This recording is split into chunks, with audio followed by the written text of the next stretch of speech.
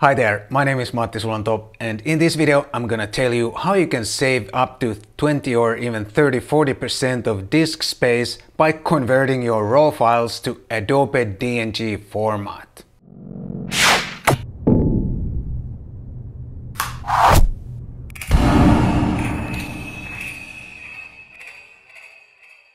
But before I continue, please consider subscribing to my channel and activate the bell so you'll get a notification every time I post a new video, and I usually post on Tuesdays and on Fridays. And now let's get into those file conversions. I've been using Adobe's DNG file format on and off through the years. And I recently kind of rediscovered the file format. And because I think it's a good file format and it's a good idea, I thought I'd share this with you guys, but this is not sponsored by Adobe in any way. I recently converted my current Lightroom library that I started in January this year, 2019, to all DNG. But I really can't remember why I stopped using the DNG format at some point, but then again, it doesn't really matter right now. But are there some other reasons to use the DNG format instead of your camera's proprietary RAW format, other than saving some disk space? Well, Adobe claims that the DNG is more future-proof than any camera's proprietary RAW format because the DNG is open source and it has wider support. Well, I'm not sure how much more future-proof it is than your camera's proprietary format, but I guess there's some truth in it.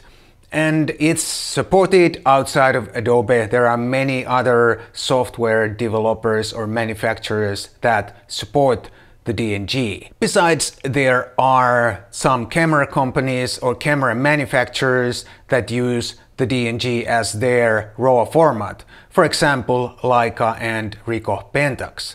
So I think the DNG is pretty safe format to use when it comes to compatibility in the future and in general.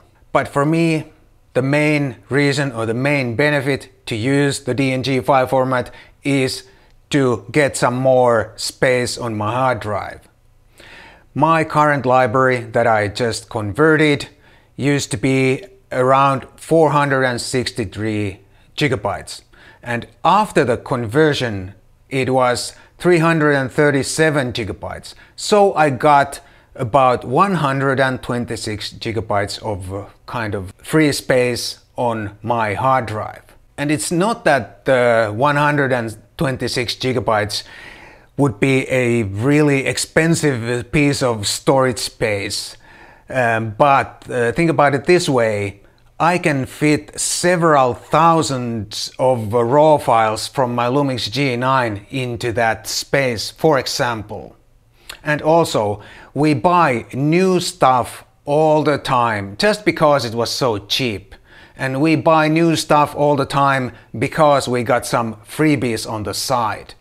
So I think it makes perfect sense to try to squeeze a bit more out of something that I already paid for. In this case, a hard drive. In my case, I can store about 20-23% more RAW files on that same hard drive now that I'm using the DNG format. I have a friend, a professional photographer who uses a Sony camera, and he says the DNG file is roughly 30% smaller than the Sony's own RAW file. So it depends on your camera how much your savings are. And the smaller file size is because of better encoding, says Adobe. But whatever is the real reason, nothing is lost in translation. And if you convert pictures that you already processed, all the settings and adjustments you made are saved and preserved. And now let's check out how you can convert your existing RAW files to DNG. You can do the conversion either in Lightroom or in Adobe Camera Raw, but you can also use Adobe's free standalone application called DNG Converter. I'm just gonna show you how it works in Lightroom, but it's very similar process in Adobe Camera Raw or in DNG Converter. There are a couple of ways you can do it in Lightroom, the conversion. You can do it when you import your pictures. At the top of the import window, there's an option that says copy as DNG. But I usually don't do it like this because the import takes quite a bit longer if the conversion happens at the same time. And I'm usually anxious to see my pictures right away on the big screen.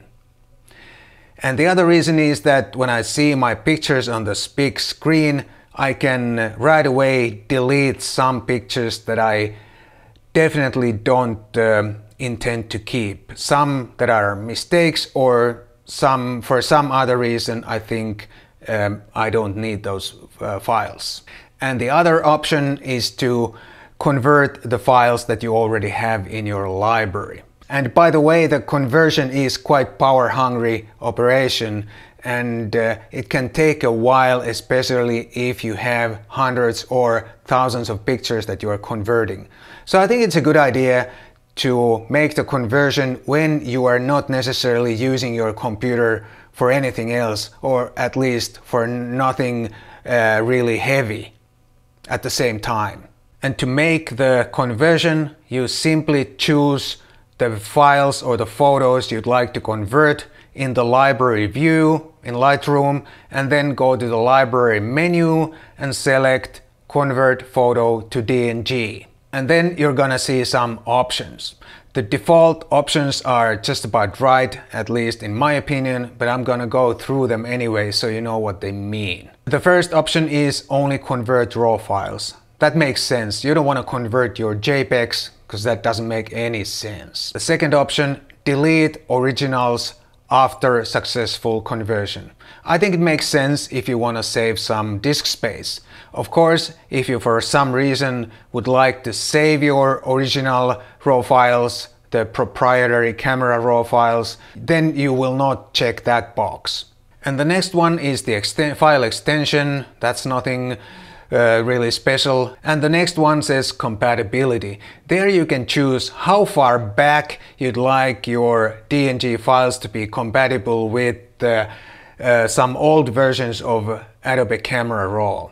I hope I said it correctly, but I think you understand what I mean. And the next one is JPEG preview size. That's quite obvious. You choose what kind of preview size you'd like to be embedded with the DNG file. And then there's an option to choose lossy compression, but I don't think it makes any sense because it's lossy compression. And then there's also a choice to embed the original raw file. But that pretty much doubles the file size, and in my opinion it doesn't make any sense. So that's how it works in Lightroom. And like I said, it's pretty similar process also in Adobe's free DNG converter. And also in Adobe Camera Raw if you're using Photoshop. But there's gotta be a downside too. At least one. Nothing can be 100% good or positive. Okay, there are two downsides that I can think of. The first one is that if you're using your camera manufacturer's own RAW developer, that probably does not recognize the DNG file format. So in that case, it makes sense not to convert any of your files. And the second one is that if you're using more than one camera brand. Say you're using Panasonic and Olympus, for example. Then after the conversion, you can't tell the camera anymore just by looking at the file extension, because everything is DNG. But I would recommend you to use customized file names in your camera anyway, because most cameras have that feature. So in my opinion, there's nothing much to lose if you convert your photos to DNG file format. There's only something to gain. But I'd be interested to know if you guys are already using the DNG format and what kind of experiences you have with it. Please leave me a comment down below. And here are a couple of videos I chose for you. Please check them out if you don't have anything better to do. And after you watch them, please go out and create some more great photos. Thank you so much for watching. I'll see you in the next one.